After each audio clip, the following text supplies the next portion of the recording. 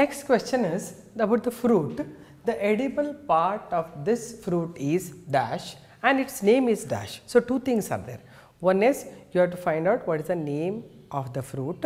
Next is which part of this fruit is edible, right. So, two things you have to match. Actually, this is the other level of questioning. Not only one is asked, you are going to match the things. So, if you know the types of fruits, like broadly how we are classifying them, as starting fruits are classified into simple fruits, then aggregate fruits and the composite fruits. What are simple fruits? One fruit develops from one flower, it is a simple fruit. Then aggregate fruits, a single flower having multiple multicarpellary apocarpous ovary produce the bunch of fruits, that is called aggregate fruits. Composite fruits, number of flowers producing a single fruit, like one whole inflorescence producing one fruit, one whole inflorescence is there, like the cyconus fruit, like Sorosus fruit, they developed from one complete inflorescence, they come under composite fruits. Now, if you know simple fruits, again in that we have divisions, fleshy fruits and dry fruits. Fleshy fruits are those in which the pericarp, that is the fruit wall, any part is edible in that, it becomes fleshy and thick and it is edible. Whereas dry fruits, the pericarp or the fruit wall is dry and not edible. Therefore, in dry fruits normally the seeds are edible, in fleshy fruits the fruit wall is edible. So, in this diagram given, you can observe the diagram, you can very easily make out it is a fruit belonging to citrus family, it may be an orange or it may be a lemon, right. Here I have given, there is a things are given as first number option 1 is given here, this is the second, this is the third part, the white part, then the fourth part is at the middle at the center, right. So, when you observe the fruit regularly in orange, the outer part will be oily, having oil glands, it is called the epicarp, then comes a mesocarp, then comes a endocarp. So, the options given here are 4 as usual. A option given is epicarp, number 2 it is pepo. So, epicarp is this, epicarp number 2 is not pepo, right. Epicarp is actually this, they say that number 2 is epicarp, number 2 is not epicarp, this is actually mesocarp. Therefore, it is wrong option, at the beginning only it is 2 into is equal to epicarp is wrong, but what they are given is pepo. So, what is pepo then? Pepo fruit is found in all cucumber and cucurbits. What is pepo? It develops from an inferior ovary where the ovary is having tricarpellary syncarpous but unilocular ovary, but develops from inferior ovary and their ovules are arranged on the parietal placentation. Therefore, that does not match at all here. So, pepo fruit also can be asked as a separate question. What is pepo? It develops from tricarpellary inferior ovary, but unilocular ovary where the ovules are arranged on the parietal placentation, they are in the periphery. Therefore, all cucumber and cucurbits they will have the seeds all over, that is attached to the periphery, right. Therefore, this is not right, but anyway that can be a separate question. Second given is the third, that is mesocarp is third part, right. Third part they said it is mesocarp, right. These are mesocarp and they call it as the drupe. But here this is epicarp, this is mesocarp. Mesocarp is matching for the third option, but it is not a drupe fruit. What is drupe then? Drupe is a fruit in which epicarp is slightly leathery, sometimes it is edible as in mango. Then mesocarp is thick and fleshy and it is edible, juicy also. Endocarp is thin and peppery, right. Drupe of mango, if you observe only mesocarp, epicarp and endocarp, all the 3 things are edible. But here this is not a drupe because this is a different fruit, as I told you it is lemon or citrus family fruit. Therefore, second option is the wrong answer. Then third option given is endocarp number 2. So, this is endocarp number 2 they have given it. These two things are matching because this is epicarp, the white part is a mesocarp, this must be the endocarp. So, endocarp number 2 is matching and they call it as Hesperidium. So, that must be a right answer because Hesperidium is a fruit found in all citrus families. Here what happens? Epicarp is leathery, mesocarp is papery, thin, form the false locules like this, room like things, they are formed by the mesocarp, and endocarp is drawn into the hair like sacs filled with juice. Therefore, called juicy hairs of endocarp are edible, and that kind of fruit is called Hesperidium. That must be the right. But let me check the last one also, endocarp number 4. So, fourth option endocarp is not correct, because this part is the placenta, in which you have the free central placentation. Remember, so many things you can understand by this diagram. So, fourth option what I given as fourth labeling is actually for the placenta. So, when you talk about the placentation, we have basal placentation, then marginal placentation, parietal placentation, axial placentation, and the free central placentation. Free central placentation is found only in this. You can see free central placentation. So, the fourth option is not endocarp, it is a placenta. So, therefore, endocarp fourth Hesperidium is wrong. Fruit is correct, Hesperidium, but it is not endocarp which is present here, it is a placenta. Therefore, among all the 4 options, the right option must be the endocarp in Hesperidium fruit, which is the second part what I have labeled. This is the endocarp, which is having juicy hairs that are edible. In lemon, what we eat is endocarp having juicy hairs, that is edible, neither epicarp nor mesocarp. Even endocarp is not a solid thing, it is having juicy hairs, only that is edible in the Hesperidium. Therefore, the right option must be endocarp in Hesperidium is edible.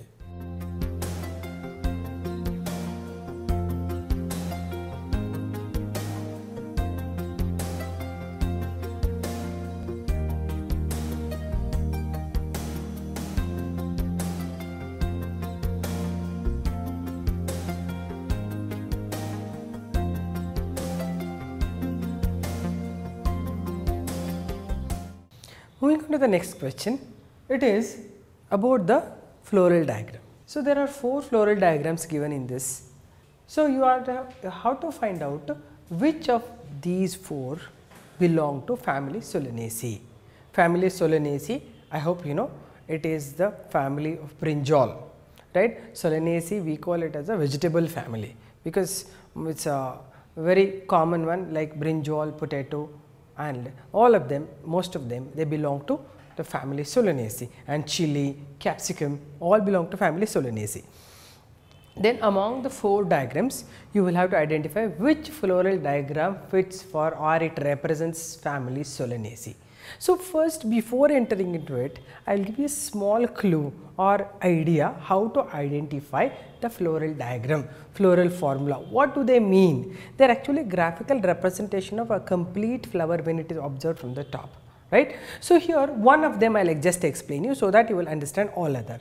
The first, whatever the square or the circle with the plus mark in it represents the axis, floral axis, from where the floral members or the petals and sepals can be identified, whether they are posterior or they are anterior to the floral axis, stem axis. So, this is stem axis. If you consider this, it is a posterior petal, this is the anterior petal, and outermost layer of the units belong to actually the sepals or sepal arrangement. Next one comes as a petal arrangement or the corolla arrangement. Then comes the androecium, then comes the gynoecium. So, this is how you have to analyze. So, in this diagram you can see so many things. One is estivation, you can make out, even you can make out the placentation. Estivation you can see in the first diagram A, there are 4 sepals and there are 4 petals.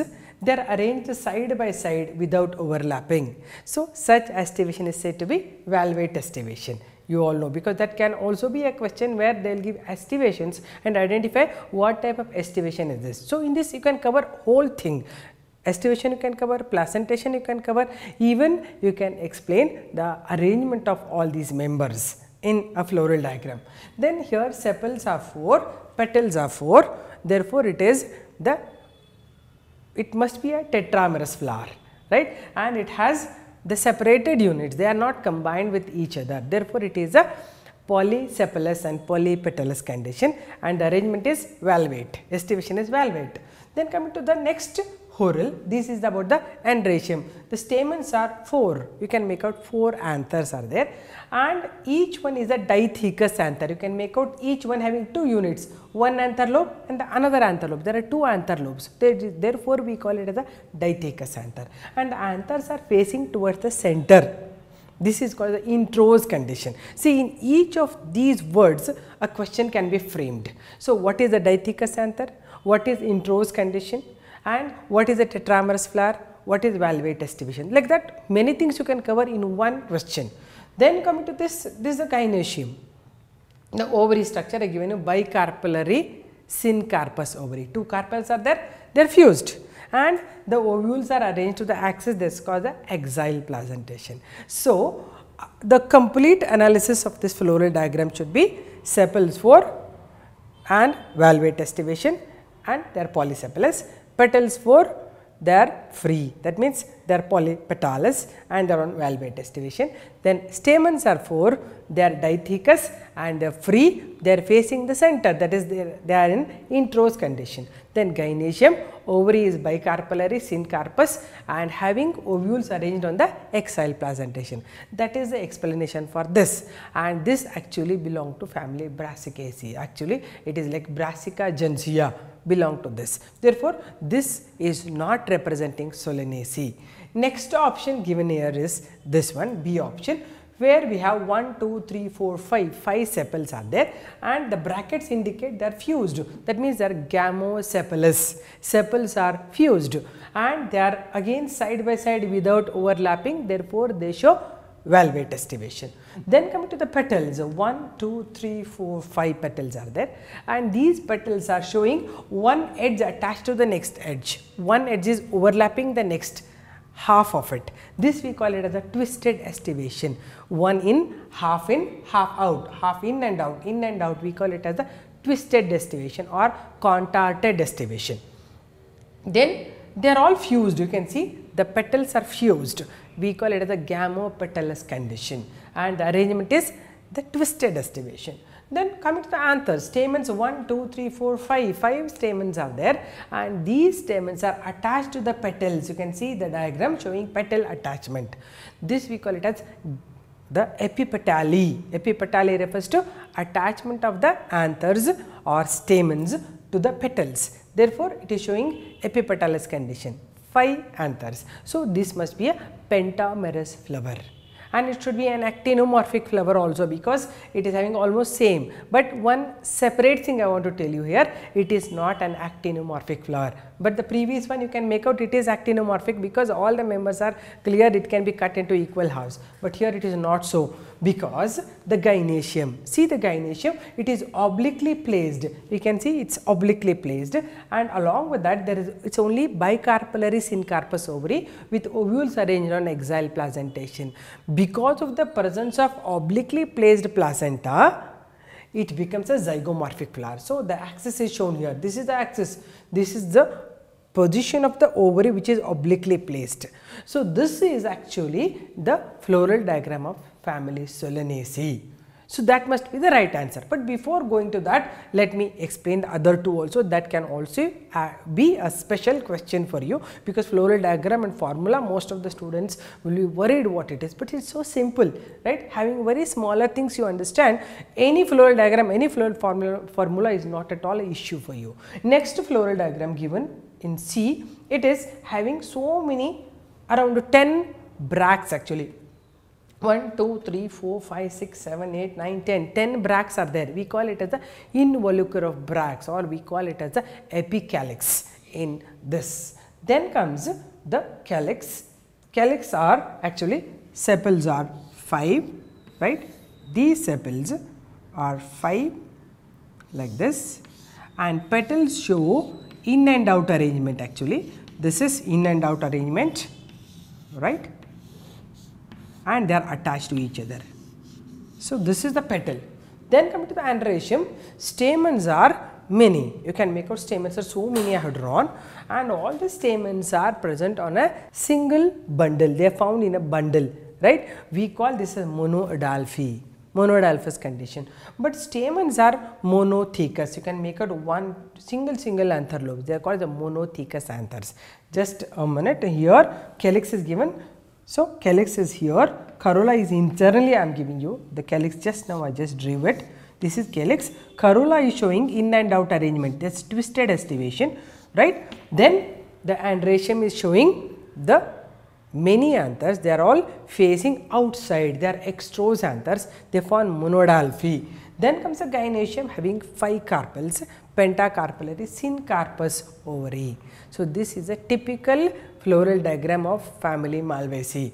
It is Hibiscus rosa sinensis. Then the gynoecium is normal, 5 pentacarpellary syncarpous, and it is a typical actinomorphic flower. Therefore, Malvaceae family show this kind of floral diagram. Then last one I am showing here a different floral diagram. We can make out here 1, 2, 3, 4, 5 sepals I showed. They are all free. That is normally the characteristic of valvate estivation. Coming to corolla, we can see the different type of petal arrangement. There is one posterior petal outermost, 2 are side petals, they are showing in and out condition, 2 are fused. Right, this is forming the boat shaped structure. So, this you would have got right now, it belongs to papilionaceous corolla, where you get one big standard petal, outermost posterior one, 2 side petals called wing petals, and 2 keel petals are fused. So, this is very important for you. If you consider the arrangement also, we call it as imbricate estivation. It is called descending imbricate estivation, or we call this also as vexillary estivation. Right. This can also be asked as a separate question, and they may ask you to identify the technical terms in this diagram. The technical terms are, petal arrangement is very technical here, or very different it is, having one standard petal, 2 wing petals, 2 keel petals, showing descending imbricate estivation or vexillary estivation. One more thing is, here the anthers are 10, 1, 2, 3, 4, 5, 6, 7, 8, 9, 10. Among 10, 9 are fused. See the fusion I showed you here, then 1 is free. This is 9 plus 1 arrangement, 9 fused, 1 is free. This arrangement is called diadelphy. Then coming to the gynoecium, here monocarpellary syncarpous ovary, where ovule is arranged on the marginal placentation. Therefore, the whole thing belongs to family Papilionaceae or Fabaceae, right. All the pea and beans you would have seen, batani matte avarekai hoovu hige irtade, adara floral diagram bandre hige kaantade. Adare ನಾವು familiar ಇರೋದರ flower ಇಂದ floral diagram ಅನ್ನು ನೀವು practice ಮಾಡಿದ್ರೆ, then it becomes very simple for you. This belongs to family Papilionaceae. Earlier they used to call it as Papilionaceae, now we call it as Fabaceae. So, under family Leguminosae we have 3 subfamilies. One of them is Fabaceae, next is Mimosaceae, then Caesalpinaceae. There are 3. This is Fabaceae, it was earlier called as Papilionaceae. So, among all the 4, the right answer must be only B option, because of the question. Otherwise also all are separately asked questions. So, concentrate on these diagrams, you just note down these diagrams, so that anytime anyone asked with any technical explanation you can give easily. So, it becomes very simple when you understand every smaller unit of that, not by learning just like that by hearting. It is the way to understand every subject with small details. Therefore, in this diagram, very simple answer you can also identify now, it is B option, which is belonging to family Solanaceae, but it is a zygomorphic flower.